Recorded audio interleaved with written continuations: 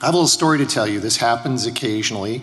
Some of you may remember about, 8 years ago, a guy by the name of Mike Lind. He decided to do a talk. His employer did not appreciate that, and he said, "Fuck you, I'm going to talk." That was very brave. But not all of us have this luxury to throw away our careers, etc. So we have a person who went through the rigor. He works on incredibly important things, but he got his talk accepted. Everything went through the right channels. He was all set to speak at DEF CON, and his employer said, "Don't do that." And they said it with prejudice. So we are going to call this speaker patient 0. He cannot be on stage, he cannot be on camera, he cannot be named, but he is here, and he does have a shot. And I want everybody to direct their attention over there, not the camera, please. Patient 0, why don't you give us a little wave? I don't see him, where is he? There he is. How about some DEF CON love for patient 0? You can do better than that. Woohoo!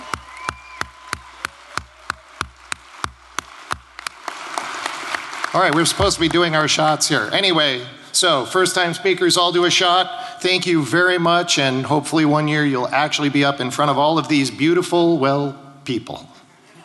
Thank you. And now, Phil Zimmermann.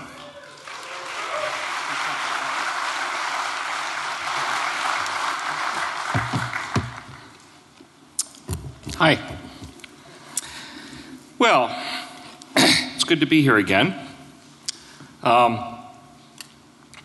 There's a story that I think it's an apocryphal story, but it's a good story anyway, and that is that sometime in the 19th century, Americans, or at least a lot of Americans, thought that tomatoes were toxic.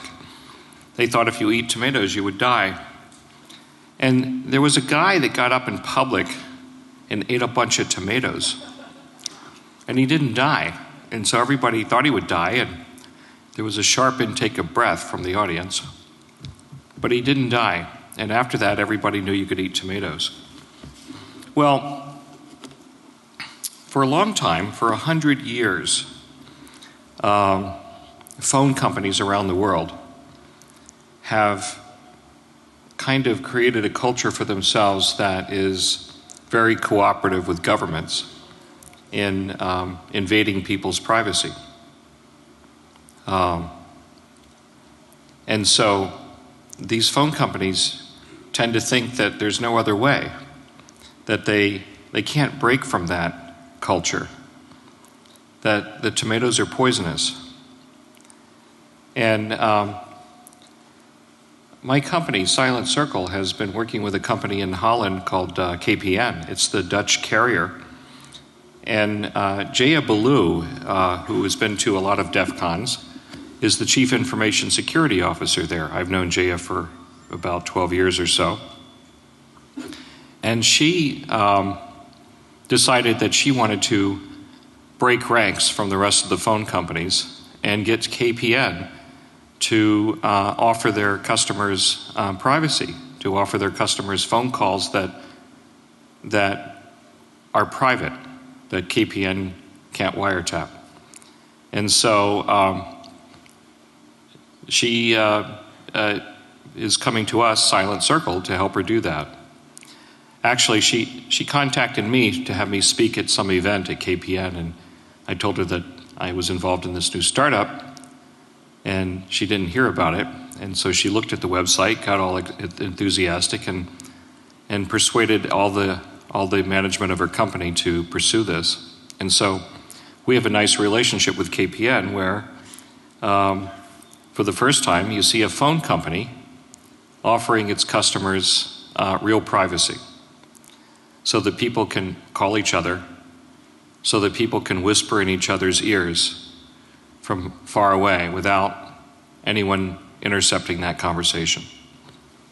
And so my hope is that other phone companies will discover that these tomatoes are not poisonous and that they will follow suit. And we have a lot of other phone companies that are talking with us about doing the same thing. So what I'm hoping is that we're going to see a sea change here. Part of it is motivated by the Snowden revelations, creating market demand. There's generally more market awareness that it's time for a change, and the phone companies are feeling market pressure for this. So we have a way of doing this, and we're working with a lot of phone companies to bring it about. So I think that we may find a future where phone companies, a lot of phone companies, help people have private phone calls.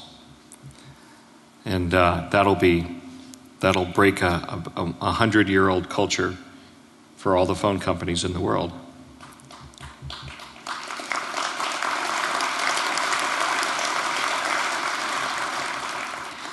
So anyway, we have this really cool startup company, Silent Circle. And it started when I got a call from a guy who wanted me to help him start a company. This guy's a Navy SEAL.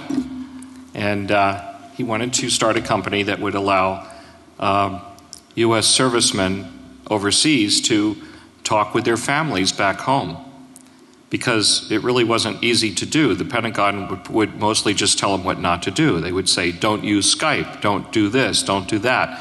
But they didn't really have good advice for what they could do to talk to their families back home. And so he wanted to give them something for that. And he described the problem to me. I thought, yeah, sure. I had been working for many years on the Z-Phone project. I've demoed Z-Phone here at DEF CON a couple of times. And I thought, sure, I'm in. And so we started this company. I reached out to my friend John Callis, who was CTO at PGP, and he was working at Apple and then later worked for Entrust. And I thought we could get this done. And so now we've got, the company has grown quite a bit. We're up to around 100 people now. We've got customers that, we have three groups of customers, enterprise customers, government customers, and consumers. Anybody can sign up for our service. The government customers include Navy SEALs. And it isn't just for Navy SEALs to call their families. It's Navy SEALs who are actually using it for operations. So we're selling to special operations forces in Canada, Britain, Australia, United States. The U.S. Congress uses it. Other parts of the government use it. We're seeing law enforcement use it. We had about a year ago, we had a visit from the FBI at our office, and Mike Janke, my business partner, called me and told me that the FBI was in the office today, and I said, oh no, it's starting already. And he said, no, they just were here to ask about pricing. And I thought, okay, that's it, you know, we're winning this. One of the first things that happened when Mike Janke approached me was that I wanted to make it so that politically, I mean, you know, I have a lot of experience in the 1990s fighting the crypto wars. So I have some kind of political instincts about, you know, how to change public policy. And I thought what we need to create the conditions where nobody's going to lean on us to put a back door in because they need it themselves. If Navy SEALs are using it, if our own government develops a dependency on it, then they'll recognize that it would be counterproductive for them to try to get a back door in the product. Now, maybe it was an overabundance of caution because, you know, they never asked for a back door in PGP. But that took years to get that propagated out into government customers. We saw government customers take this up almost as soon as the product was ready. In fact, before the product was ready, they were asking about it. A lot of that has to do with Mike Janke's contacts from that community. And so we've created the conditions where it's difficult for them to even bring up the subject of a backdoor. They won't. So this is this has been effective. This is the new hack. In the 1990s, we did things like print the PGP source code in books and have them scanned in Europe with using OCR fonts and CRCs on every line of source code, and have them scanned in and turned back into binaries. That blew a hole in the export controls in the 1990s. So we're doing the same thing again here. We're creating secure phone technology that the government itself depends on and other governments around the world. And so we think that we can bring this into the mainstream. And it'll be possible for you to whisper in someone's ear from 1,000 miles away, and it'll become the new normal. Most of these talks have questions at the end, but being as how this is DEF CON and just the culture of DEF CON, I kind of feel like getting a few questions in the middle.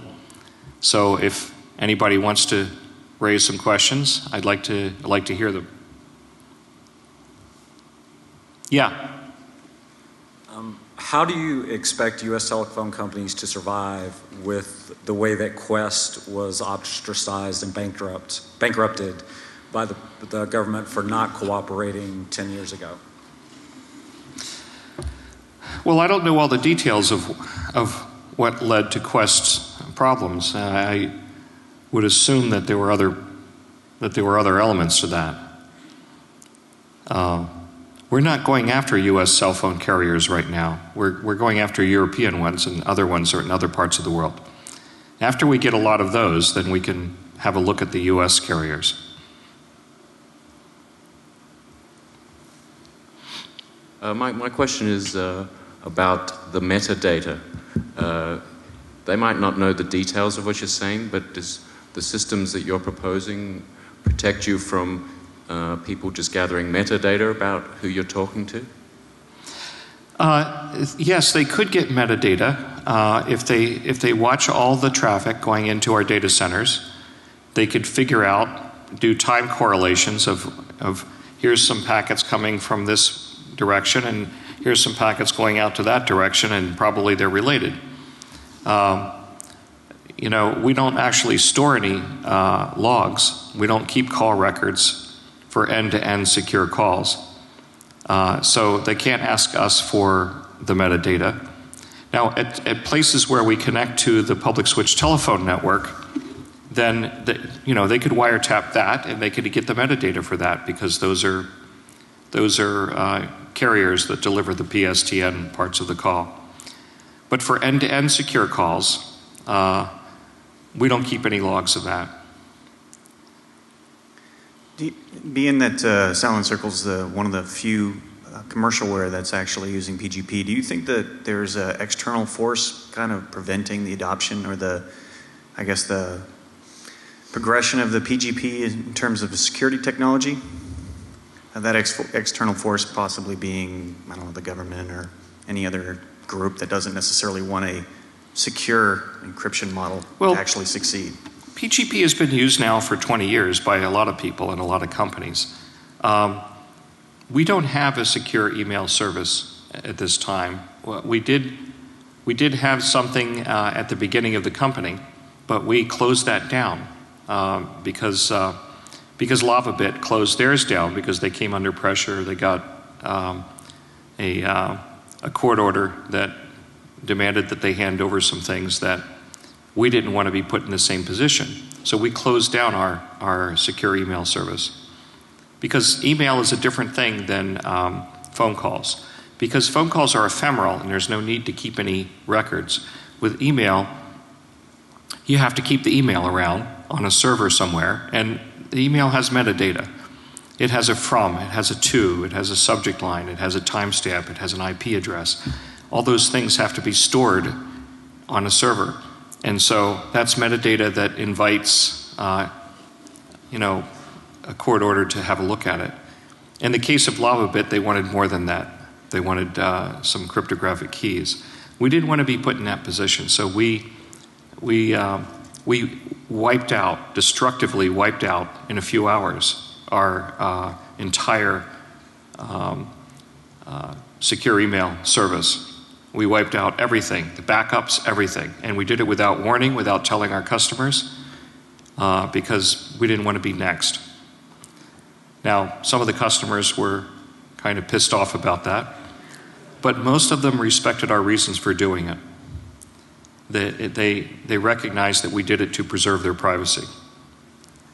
So, I mean, it makes sense that you would use PGP for Silent Circle, but I was referring to more about like a global adoption of PGP and the fact that you just don't see a lot of PGP penetrating into the different technologies. The reason why you don't see PGP being used ubiquitously is because it's necessary for people to understand how it works.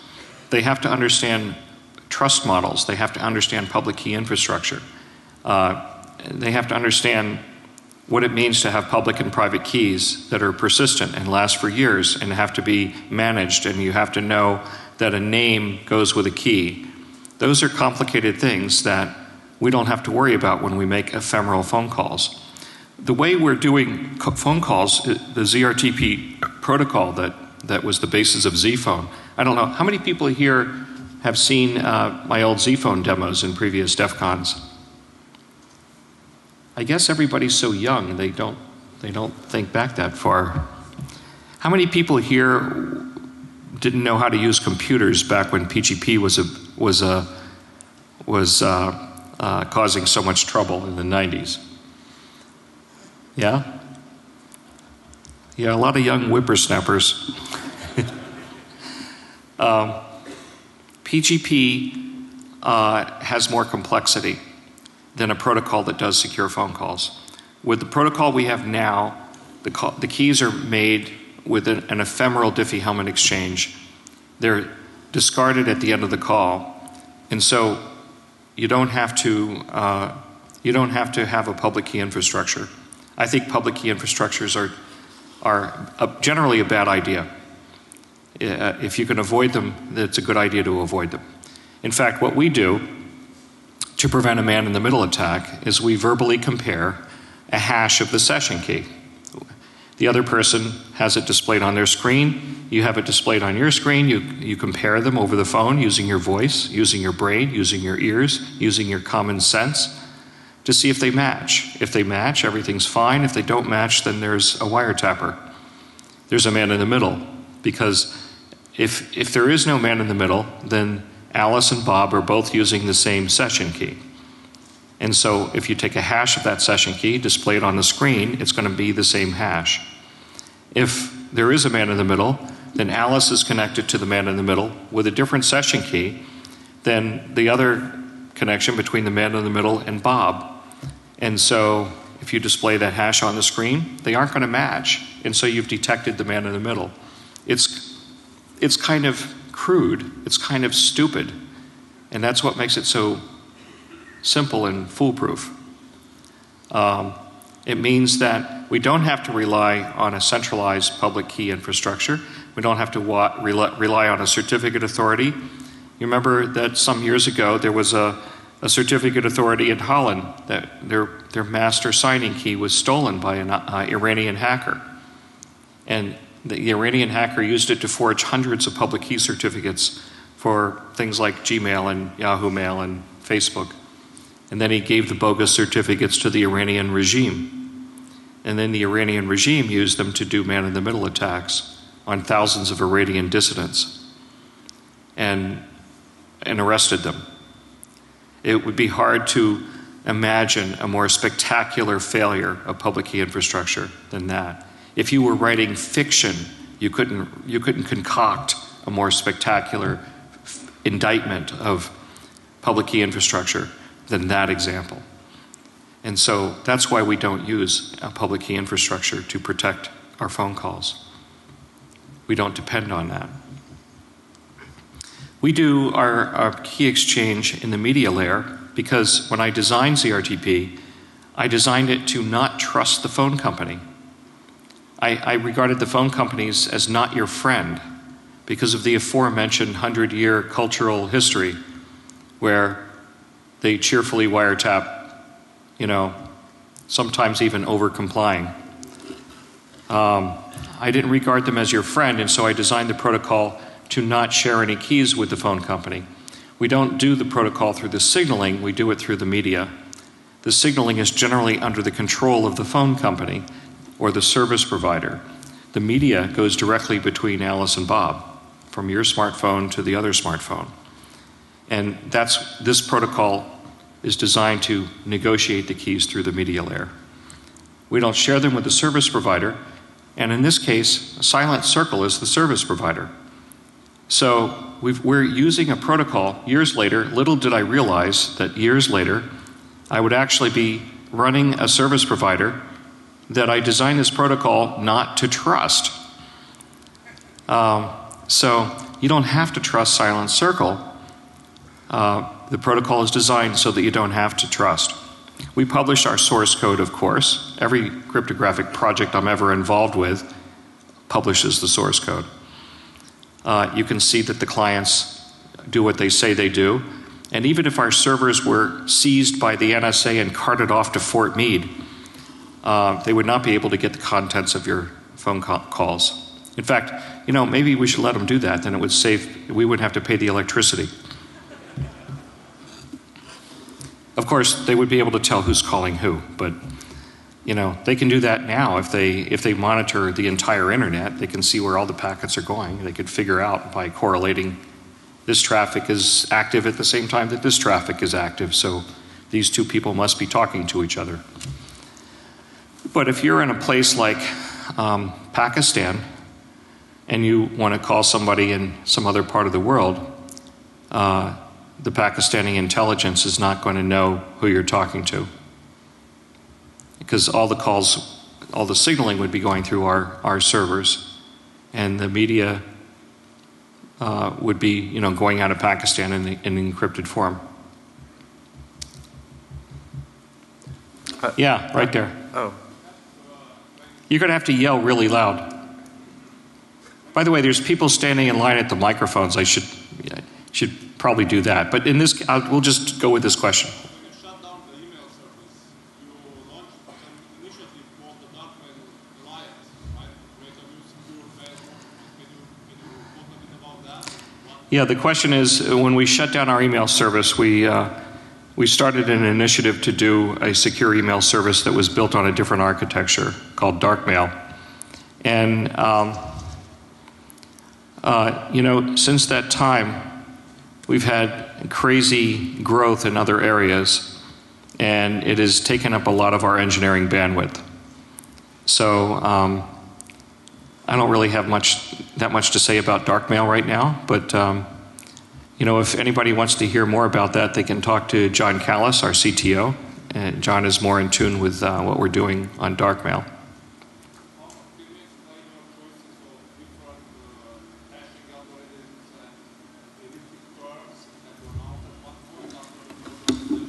Yeah, the question is, what kind of crypto suites are we using? After the Snowden revelations, we felt a bit resentful that NIST had cooperated with the NSA. And so, to express our displeasure at NIST, we offered alternative algorithms that you can elect to use instead of the NIST ones. In fact, we even made the other algorithms the default. We have a new elliptic curve that we commissioned Dan Bernstein to do for us. We use Twofish as our block cipher, and we use skein as our hash function. And we have these are alternatives to the NIST choices. Now, I don't believe there's anything wrong with the NIST choices. We're not using this stupid random number generator that NIST did at the behest of the NSA. I can't imagine why anybody would use such a stupid random number generator. But apparently RSA did, and they put it in their BSafe subroutine library, which is closed source. It's funny, back in the 90s, back when RSA started the criminal investigation against me by calling up the prosecutor and asking him to put me in prison, they said that RSA was the most trusted name in cryptography. They even complained because we had said that about PGP in some press interview, and we were just saying it as a kind of a statement of fact rather than as a marketing slogan. And Jim Bidzo sent us a nasty letter saying, we can't say that PGP is the most trusted name in cryptography because that's a trademark of RSA. RSA is the most trusted name in cryptography. That was the trademark they had at that time. So he wanted us to cease and desist saying that because of the force of their trademark. So anyway, it's ironic that today we find that they were paid $10 million to put an NSA designed random number generator in their subroutine library. But anyway, we don't use that. But we do use other NIST algorithms that are good algorithms. That there's nothing wrong with them, and we offer those as a choice. You can use them, or you can use the new ones, and we default to the new ones. But it was really just an expression of displeasure about NIST's cooperation. It wasn't because there was anything actually wrong with the NIST algorithms that we were using. Over here. Hi. So traditional cell phones are dependent on the baseband processor, which have a whole lot of inherent flaws depending on the protocol you're using. What are you doing to mitigate baseband processor? That's a good question. Factors? You know, we had a meeting at NVIDIA because NVIDIA makes the chipset that we're using for Blackphone. And NVIDIA had apparently acquired a company a while back that made a baseband processor. It was built around a software-defined radio. And so I asked them that question. I said, can we do an independent security review of the firmware for the baseband processor? And they said they would be open to that. In fact, they were delighted to have a customer express an interest in really taking a close look at their baseband processor. No other customer had ever brought up the question before. You know, no other customer is as obsessive about it as we are.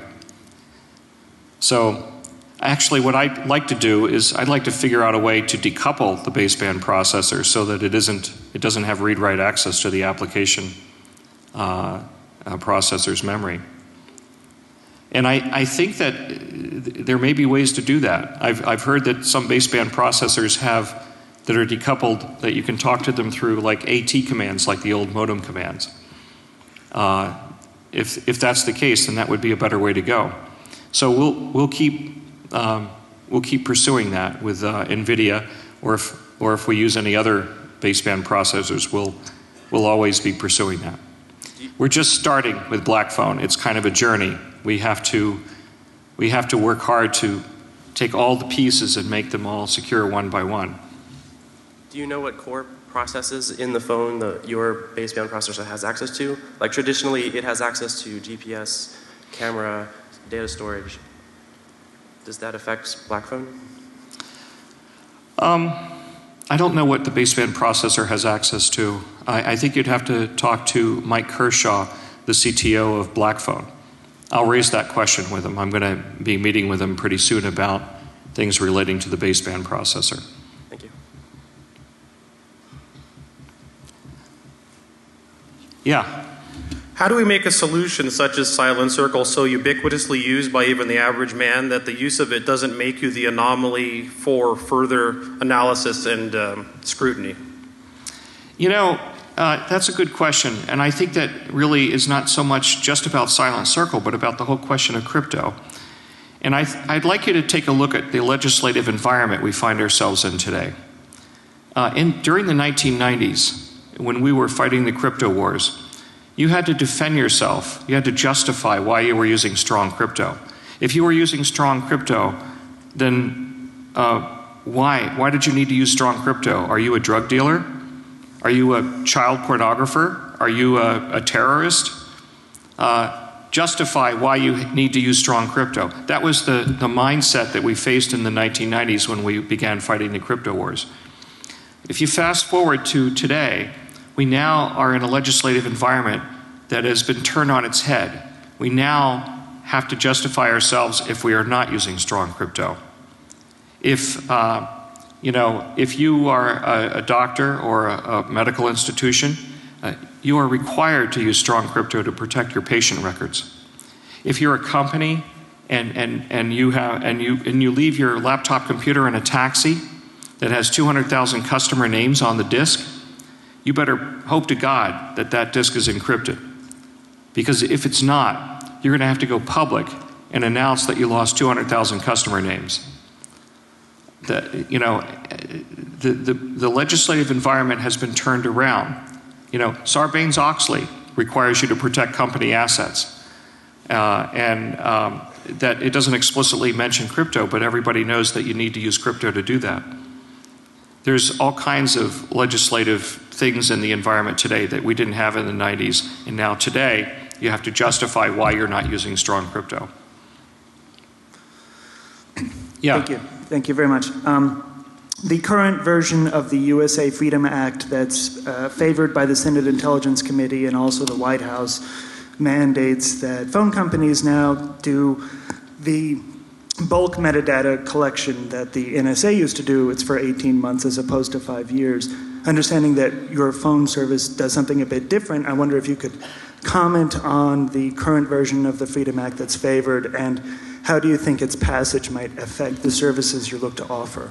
Well, all of these, CALEA and other laws that impose requirements on phone companies are largely imposing requirements on phone companies. They don't impose requirements on end users. Now, the ZRTP protocol performs its calculations in the client software, which is owned by the end user. And so we're not in violation of CALEA as a service provider. If CALEA requires us to hand over whatever we have to the government, well, we don't have any keys, and we can't hand them over if we don't have them. So I don't think that the legislative initiatives that we might see are going to have that much effect, unless they try to go back and say that people are not allowed to use strong crypto at the client. I just don't see that happening. We fought and we won in the 1990s in the crypto wars. I don't see that being rolled back. After 9/11, I thought for sure that somebody would try to roll them back, but they did not. In fact, it was kind of interesting because at 9/11, our Attorney General was John Ashcroft. Now, during the 1990s in the crypto wars, John Ashcroft was a senator, and this was during the Clinton years. And I met with John Ashcroft along with other activists, crypto activists, and he was convinced that we were right, that we needed to change the export controls, we needed to not pursue the Clipper chip, and so he was on our side. Later, he became Attorney General, and he did not change his position. So even though we lost a lot of other civil liberties under John Ashcroft, he didn't try to roll back the gains that we had won in the crypto wars of the 1990s. Yeah. You mentioned that you publish. Sorry. I was pointing to a guy in the front row. You really should stand in line back there, but if you yell really loud, I can hear you.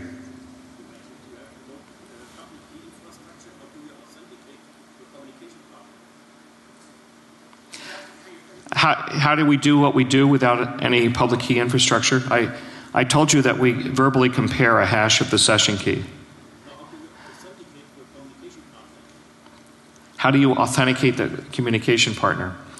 Well, okay, if you're asking about the signaling, we send our signaling through a TLS tunnel. We have a public key infrastructure there, but not from a certificate authority. We put a public key certificate in the client. We bake it into the client. It doesn't depend on certification by a certificate authority. We actually do have a certificate authority sign it, but we don't care because we bake in the key into the client.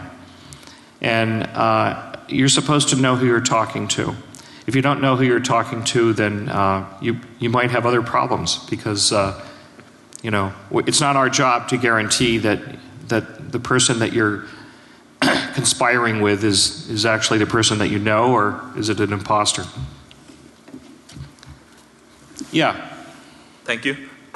You mentioned that you publish all your source code and that we can have a look at it and verify that the client is actually doing what it's supposed to be doing. and you've got this great system where you display the hash on the phone, on the screen, so that we don't have to trust that the back end is doing what it's supposed to do.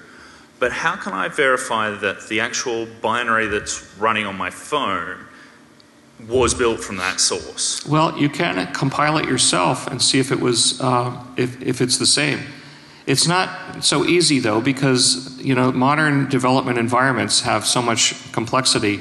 They might have timestamps in the binaries, for example, when you do the compile. It might be hard to do that, but what you can do is you can compile it yourself and run it, and use what you run yourself. If you're on Android, that's easy to do. If you're on Apple devices, not so easy, because you have to be an Apple developer. I don't know if you can really compare the binaries because of, I don't know if you make a fresh binary, if it's really going to have the same, all the bits the same down to all the timestamps. But it's the best we can do. One thing I'd like to say is that I get a lot of people asking me about how hopeless the surveillance society is, the pervasive surveillance. And I feel like if we feel that it's hopeless, then we're less likely to do something about it. Hopelessness has a kind of paralyzing effect.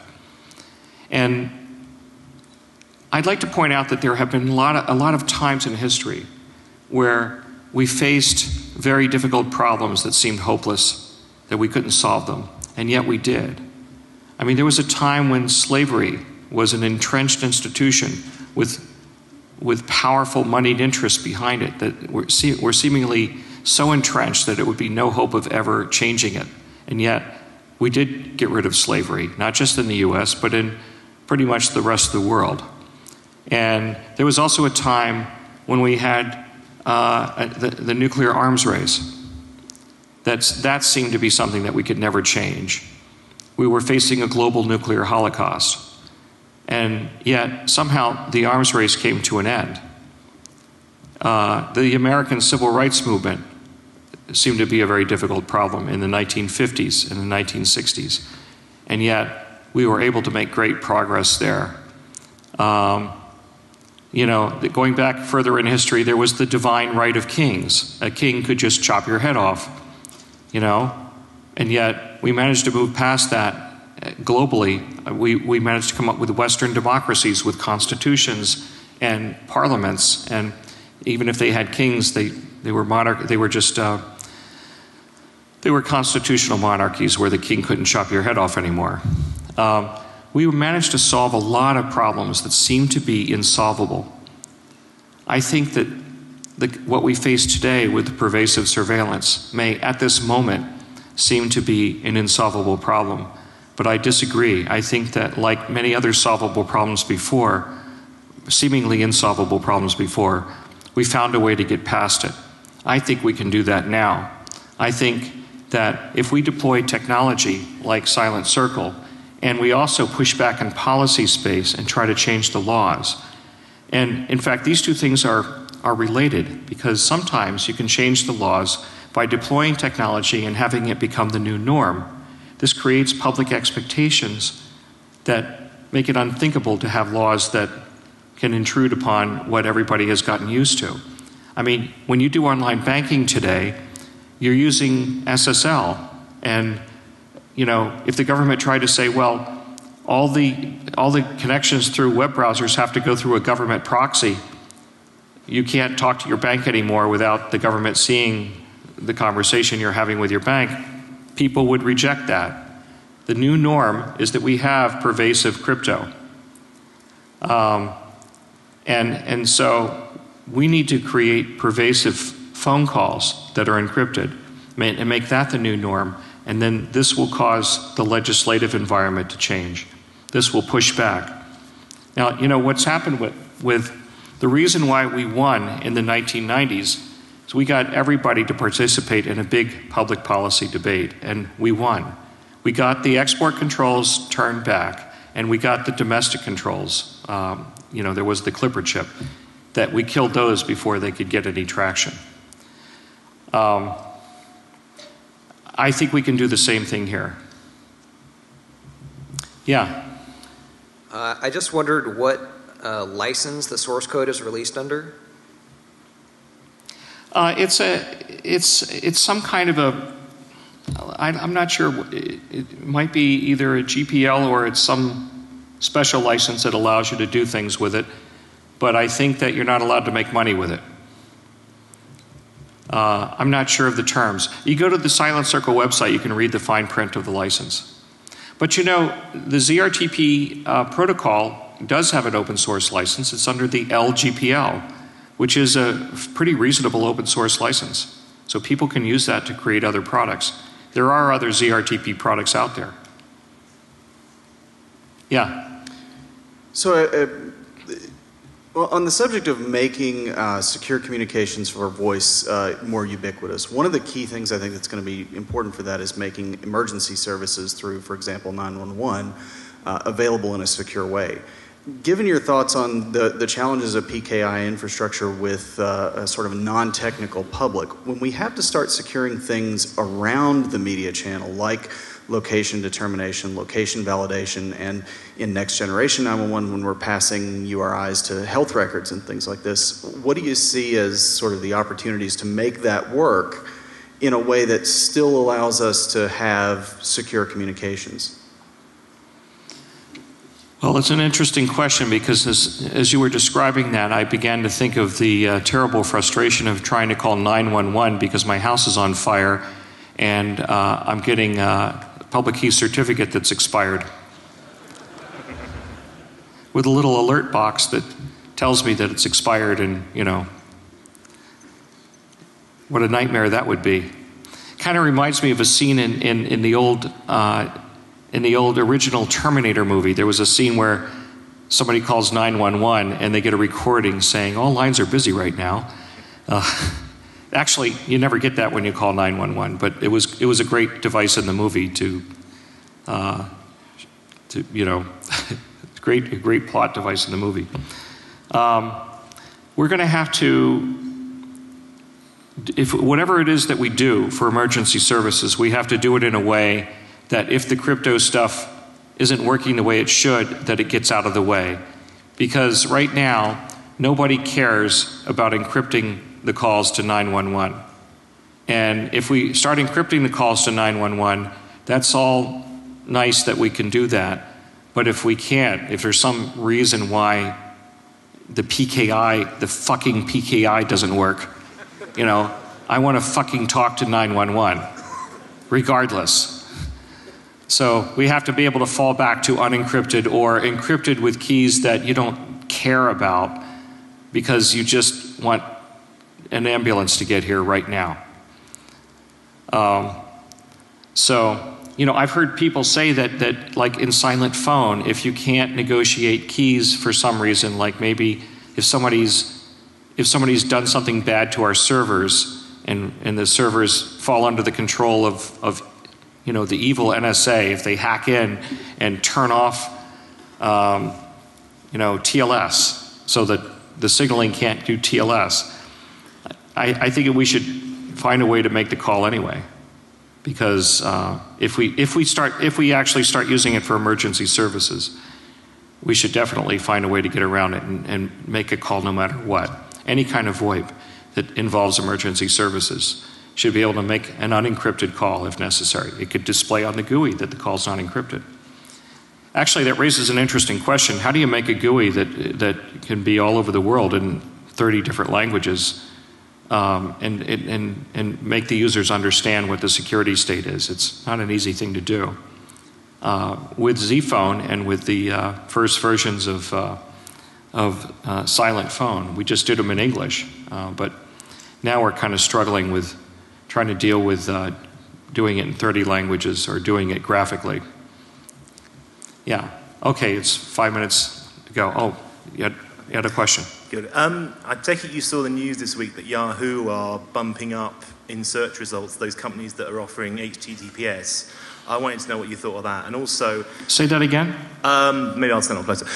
Did you see the news this week that Yahoo are bumping up in the search results those websites that use HTTPS? Oh, yeah, yeah. And also, what do you think of Yahoo as the new internet moral guardian?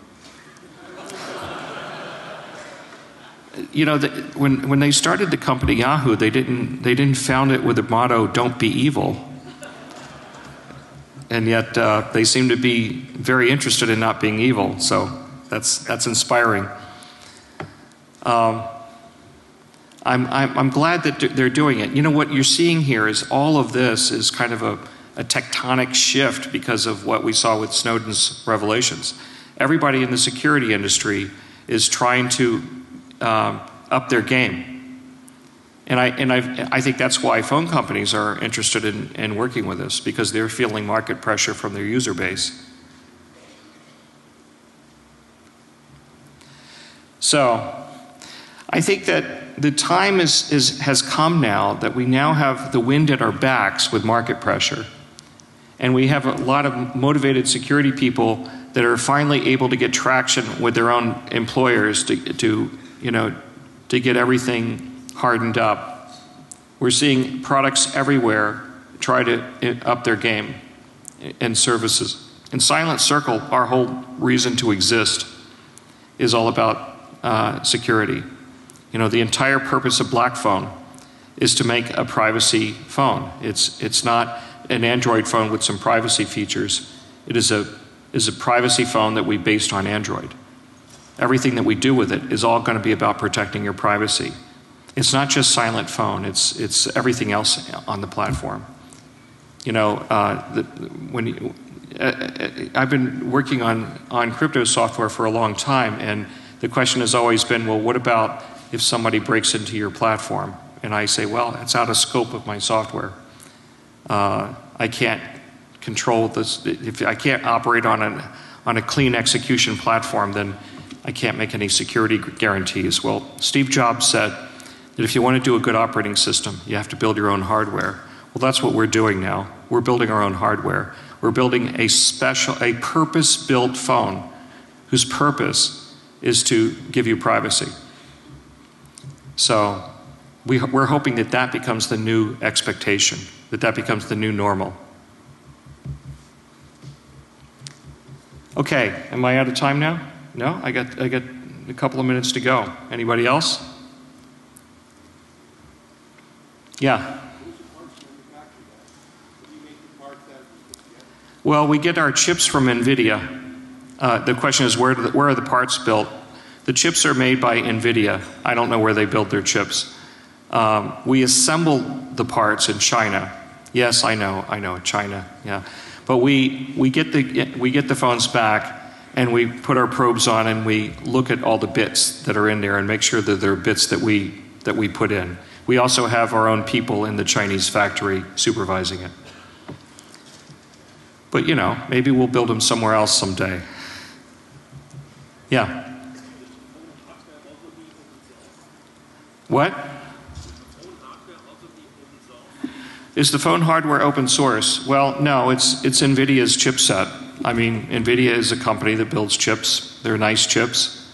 They use them in a lot of other phones. So they're not open source. But hey, you know, we have to work with the materials we have. Yeah.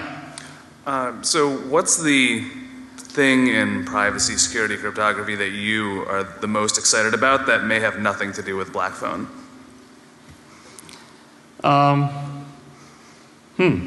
Good question. I think I've gotten a little bit too much tunnel vision. I've been focusing on our own stuff too much.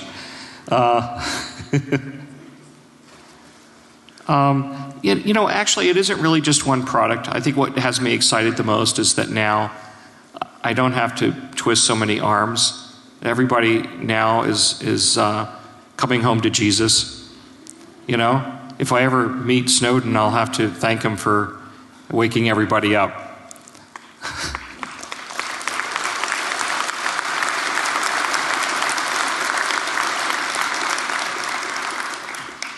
Okay, I think that's it. Oh, one more. Yeah. I just found out, what is your thoughts on the emergence of quantum encryption? Quantum encryption. Well, quantum encryption is an interesting bit of science that is a lot of fun. I majored in physics before I switched to computer science. But it's not easy to apply it to the general use cases. You know, you have to do it only over fiber optics. And, you know, I need to be able to do practical things over Wi-Fi and Ethernet and all kinds of other things. I need to be sitting on an airplane and make a secure call through the airplane's Wi-Fi, which goes up to a satellite and back down to the ground. I mean, quantum cryptography is an interesting petri dish science experiment, and it is a lot of fun, but I don't see it as really something that's going to change the world. But do you think that once it is perfected, it would work well with your ideas, if ever? Well, you can't really get beyond fiber optics or very special line of sight operations with it. So I don't think it's going to get beyond that. It's a lot of fun, but I don't see it as being practical. I would rather use public key algorithms. Okay, I think we're done. Very nice. All right. Very nice.